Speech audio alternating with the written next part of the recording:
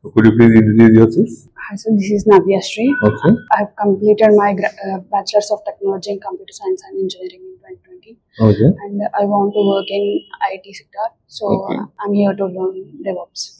Fine. How many projects have done so far? 2 projects. Okay. Even I done Terraform. Okay. Terraform, what you done in the Terraform?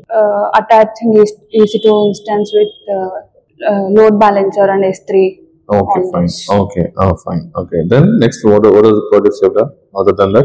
In 3 environments, we are giving pipelines, Jenkins pipeline. Okay, fine. What is taint and what is untaint? When the file is created, it's gonna destroy and again it will be created. Untaint means undo the file. Fine. Okay. What is import? Import is to recover the importing the files. Okay, fine. What is workspace? If you want to work in different, we gonna work in different environments. Okay, fine. What is reflog? Reflog is to recover the file. What are the deleted files we can recover? Files or branch? Branch. Okay, fine. What is git fetch? When we from remote repository, we're gonna fetch and merge it. It is called as pull. Okay.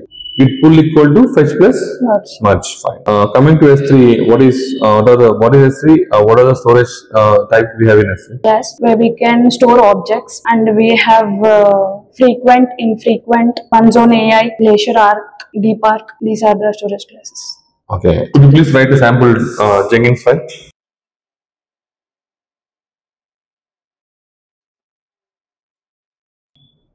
Fine. So, what is Maven lifecycle? Maven lifecycle: validate, compile, test, and package. Okay.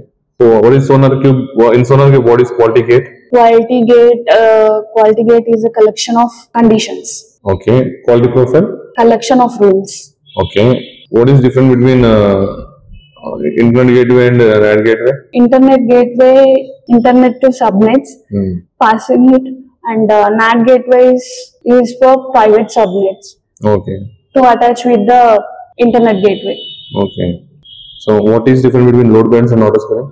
Load balancer distribute the traffic, and coming to auto scaling, it will, according to the demand, it will up and down. Okay. What is snapshot? Snapshot, which it stores, which back up the files. Okay. What is AMI? AMI, Amazon Machine Images. So how it is going to be useful for us? We're gonna use with from EC2 instance. We're gonna take images and from Lambda. Fine. Perfect.